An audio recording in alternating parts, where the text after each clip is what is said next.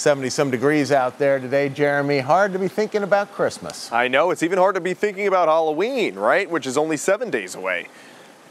Feels more like summertime. So this is the last day of the summer warmth. We're going to finally usher in fall-like temperatures as we head into the day tomorrow. I know we have lots of beautiful fall colors, fall foliage across the region.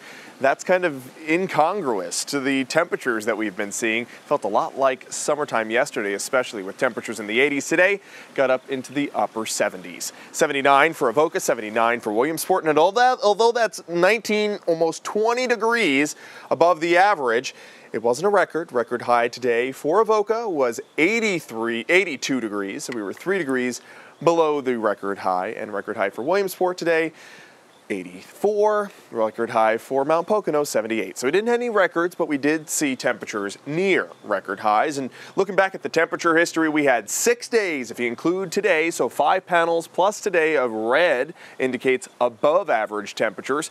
Today was the last day of above average temperatures, and then we're going to see fall-like temperatures once again tomorrow, and as we head all the way towards Halloween once again. Might push the 70-degree mark once again for Halloween, so you won't have to worry about wearing the jackets or bundling up the kids to go trick-or-treating, which would be nice. There's a live look right now at the City Heights Apartments rooftop camera from Wilkes-Barre. Good evening to you. That's the Diamond City.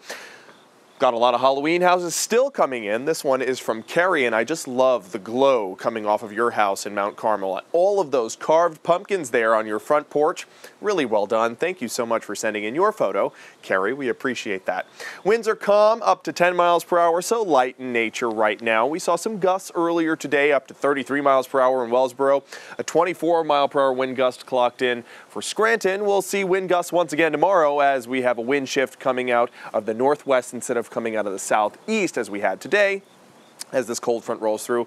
Not really a vigorous cold front, not seeing a lot of moisture, maybe a few lightning strikes out in central Pennsylvania near State College, but none of that's really going to make it towards us, just some light rain showers, and much of it not even making it towards the ground because the atmosphere is so dry, it's hard for it to make it all the way to the surface. It's drying up and evaporating on its way down, but maybe some of those sprinkles there in Columbia County making it towards the surface, same for western Luzerne County. This is the larger picture. We got this low pressure system up in Canada. This cold front will sweep through. All low pressure systems sweep counterclockwise. So we see them turning this counterclockwise flow. That brings up warm air from the south. That explains our warmth yesterday and today. Then we're going to see the cool air filter in on the back end of this cold front coming out of Canada. And that'll bring us more fall-like, more seasonal temperatures. So here's future clouds and radar. We do have that risk for a sprinkle as we head into the next few hours. If anything, it will be light in nature, and we really do need the rainfall. Then as we head into your day on Thursday, the clouds will start to dissipate past noontime. Afternoon, lots of sunshine once again, but it will be cooler and much more breezy. Heading into your Friday, still sunny, but we'll start to see cloud cover increase as we head into the afternoon. Maybe a sprinkle possible, but it's really light in nature. We're talking about accumulations of a few hundredths of an inch if we're lucky. And this is the picture of the drought across the country. A lot of exceptional drought for Texas, up through Missouri and places of Arkansas, West Virginia. And here in our area, we are abnormally dry, which is the level right below drought is actually declared. And since we don't really see any measurable rainfall in our 7-day forecast, we might end up having drought conditions. You want to be really careful with open flames. 47 is the overnight low, a possible spot sprinkle possible. Look at this. Wind gusts up to 30 miles per hour tomorrow in our mountains. And our temperatures are going to continue to remain seasonal.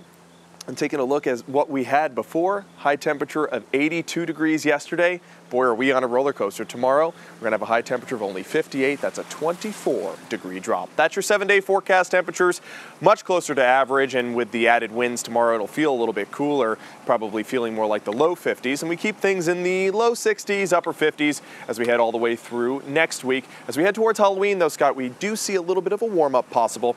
So maybe breaching the 70-degree mark once again next Thursday, which does happen to be Halloween. Does happen to be Halloween, doesn't it? Yep. And we are prepared here in the backyard. Do you think?